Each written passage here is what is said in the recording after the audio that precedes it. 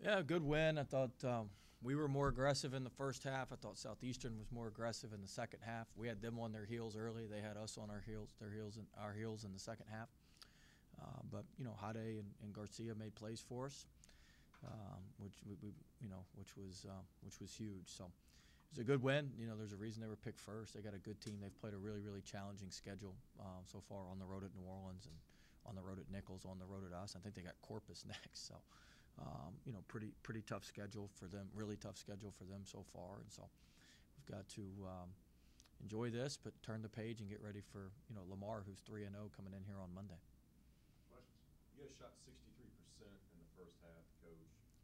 Was that something, your players talked about how you guys kind of changed things up a little bit, what you wanted to do to kind of catch them off guard? That percentage, was that because of that, or was it something else? I mean, we got open looks, but the guys moved the ball and were aggressive and attacking. And I mean, we can draw up whatever we want, but if they don't make, they're the ones who make it happen. So I thought they did a great job. We did a great job sharing the ball, driving the ball, skipping the ball out. JG got off to a good start. Hade got off to a good start, and so, we really moved the ball. Moved the ball well in the first half, and then they extended their pressure in the second half, and we were a lot more stagnant and didn't get in the gaps as much. You just mentioned it that Southeastern was chosen first in the preseason poll. You were second. Does this win mean anything to you and for the guys? I mean, look, it's the third of 18 conference games, so it's we got a long way to go, but. I think we play them again in like 3 weeks. We play them again here pretty quick. The schedule's. I think we play them twice before we play some other teams even once. So it's a little bit quirky, but they've got a really good team. They got a good group. They got a good good coaching staff, and we let 20, who's a 3-point specialist, get loose, make 6 threes, and they did a good job. They screened their own man a couple times against our switching and got loose, and they're a good team, good program, and they're going to be at the top of the league as we move forward here in conference season. We talked about it a little bit a couple days ago at Northwestern, but you said you were going to get every team's best effort, and you knew that coming into games. Just to continue to pull out these games, they were only down 2 late stages of the game, and then your team was once again able to put together enough of a run to pull away and win the game. Just what does that continue to say about this team? They've done it basically 3 times now, gotten the best effort and a push from the team you're playing, and you've been able to pull it out. Yeah, I mean, look, we've made plays when we've needed to. It hadn't always been pretty, but we've made plays. We had a 16-point lead in the first half. I think a 15-point lead in the second half. We've got to be able to not put ourselves in those situations. We got to keep our pedal to the metal and keep going a little bit better than we have, and so that's going to be important moving forward. You got to have discipline to get a lead like that, then you got to have discipline to keep the lead and extend the lead, and you can't lose what got you there. And so we had a little bit of that today, which is a good problem to have and something that we'll try to solve. Their coach had said that people are tired of hearing about McNeese. Did you use that at all this week? When did he say that? How do you said that? Huh? How do you said that? Oh, he did. I've cut his name short just for you. I didn't. I don't remember that. You did say this week though that you were going to talk about Did you talk much about the fact that they were the preseason favorite? I mean, our guys knew that. I didn't have to say a whole lot about it. How do you, Coach, the second half, it felt like the officiating crew was calling a little bit of a different game than they did in the first. There was only 15 fouls total in the first half, and then within the first 10 minutes, there was 15 in the second half. And it kind of mucked up things a little bit. How do you get your guys to kind of push through that when the game kind of appears to switch how it's officiated? Well, I think the game got, and nothing.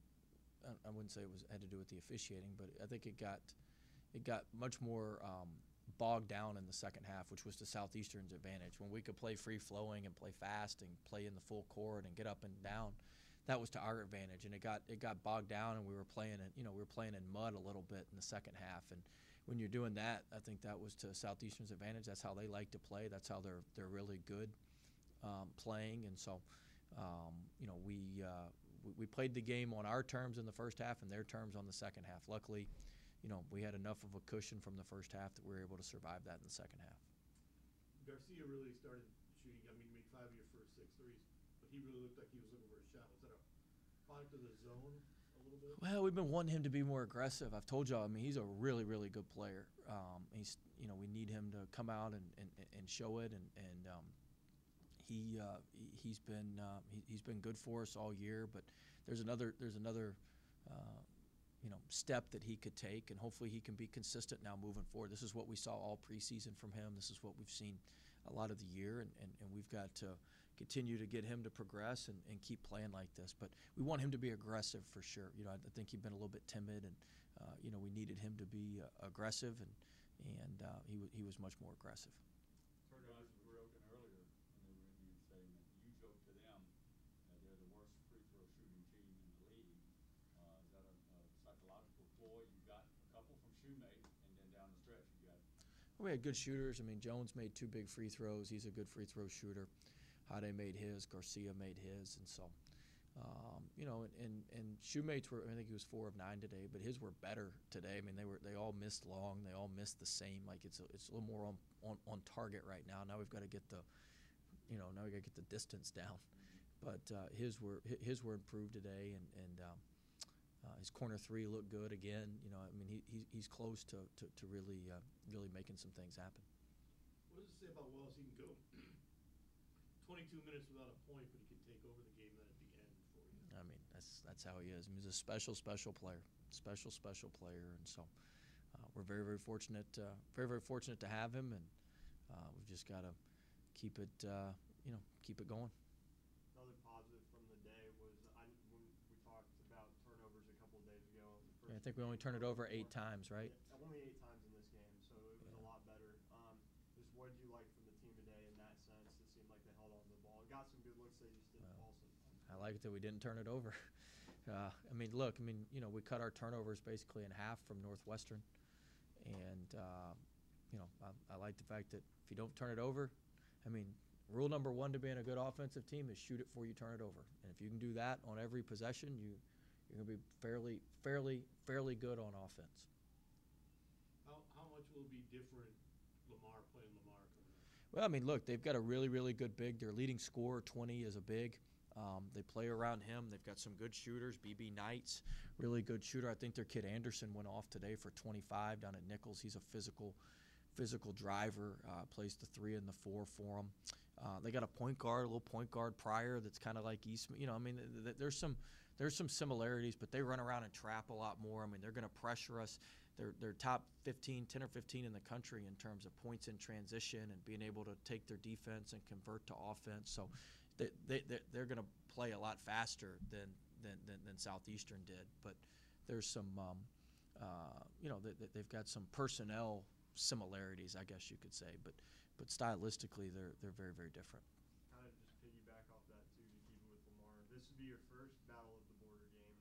Just how exciting is that for the team as a coach to come into a rivalry game like this, expecting probably a good crowd there? Yeah, I mean, I thought our crowd today was awesome. What do we have, 4,200 in there today? About 100 short of a sellout. So I mean, I thought our crowd was great. The students were there, which was great. The band was awesome. So we appreciate everybody coming out. And I mean, look, it's a big deal for our fans. Just like UL's a big deal to beat them. I mean, or ULL, I guess. And I think Lamar is an old rival. And look, they're good. I mean, they'll bring some people over from Beaumont. They've got a good team this year. They're very, very good. They're over 500. They're 3-0 in the league, and so they got a good looking group, and it'll be a good game, and we'll have our guys as prepared as we can be here on this short turnaround.